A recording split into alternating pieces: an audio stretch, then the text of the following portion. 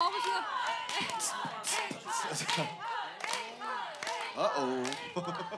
여러분 이렇게 앵콜 원하세요? 앵콜 얼마나 원하세요?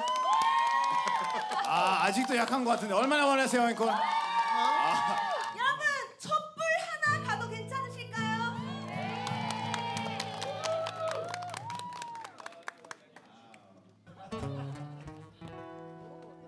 왜 이렇게 사는 게 힘들기만 한지 누가 인생이 아름답다고 말한 건지 태어났을 때부터 삶이 되게 준 건 끝없이 이겨내 했던 거나 늘 풀린 건 가사 좋죠?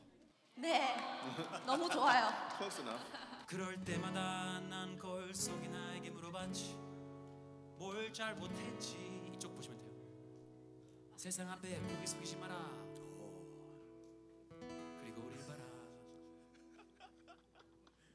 지치고 힘들 땐 내게 기대 언제나 네 곁에 서 있을게. 혼자라는 생각이 들지 않게 내가 너의 손 잡아줄게.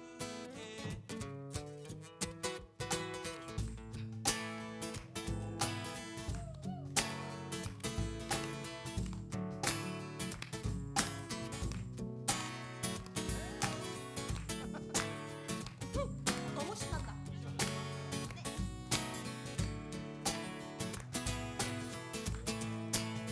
새도 너무 어두워 길이 보이지 않아. 내게 있는 건 설령 하나와 촛불 하나.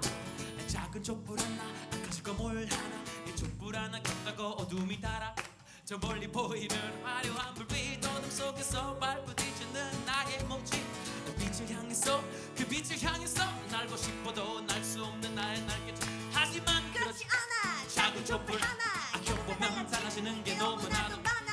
아무것도 없다고 또 다른 초 하나가 불을 밝히니 두 개가 되고 끝으로 다른 툴도 또 잡고 세 개가 되고 네 개가 되고 어둠은 사라지는 거. 지치고 힘들 땐 내게 기대 언제나 네 곁에 서 있을게. 혼자라는 생각이 들지 않게 내가 너의 손 잡아줄게. Alright, alright. 여기서 우리 조금 더 자유롭게 놀자고 놀자고. 여기서 우리 조금 더 자유롭게 그레게 리나랑 놀자고. Everybody 여기서 가사도 안 중요해. 다 같이 노는 분위기로 끝내려고 해. 한번 관객들 소리 질러. 지고 힘들 땐 내게 기대 언제나 네 곁에 서 있을게. 혼자라는 생각이 들지 않게 내가 너의 손 잡아줄게.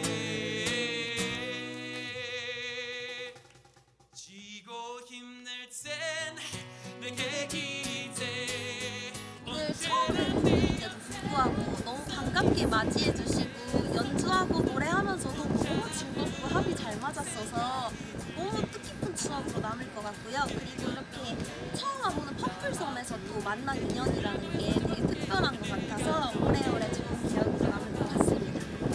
좋아, 한 번 더. 내가 너의 손 잡아줄게. 여기서 잡주? 맞아. 너무 좋아요, 저희. 진짜. 네, 반응도 뭐 사람들 진짜 멋있어요. 너무 좋아요. 잡주? 네. 바람이 부르면서 다들 화음, 저희 멤버들은 화음을 약간 맞추는 그런 하모니 그런 느낌이 너무 좋았어요. 저희가 선곡한 곡들을 모르실 수도 있구나라고 생각했는데 그 샤방샤방 빼고 그래도 진심으로 즐겼다라는 게 눈빛에 보여가지고 이거 억지 쏟지 않구나, 이거 좋아하시는구나 라는 게 정말 안심이 됐습니다. 이 퍼플섬은 전 세계적으로 좀 잘 알려져 있거든요. 근데 한국 사람이 잘 모르는 것 같아서 이 방송을 보시는 한국 사람들은 한번 여기 퍼플섬에 놀러 오시면은 아마 좋은 시간이 되지 않을까 싶습니다.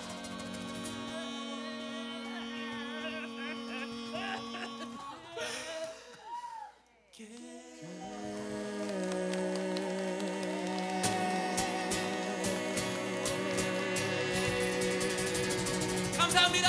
감사합니다. 트래블트랙이었습니다. Thank you. Thank you.